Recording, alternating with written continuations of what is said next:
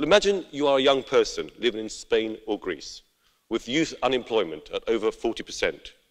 You want the opportunity to get a job, or at least an apprenticeship. You need the right economic conditions that allow businesses to create jobs for which you can apply. You dream of being able to build a better future for yourself, for your family, and for your community. But what do we in this House offer?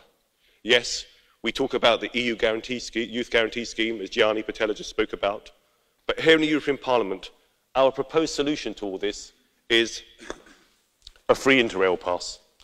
A great opportunity for middle-class kids who could afford it anyway, but not exactly the solution you are desperate for if you are struggling, like many of your neighbours, to find a job.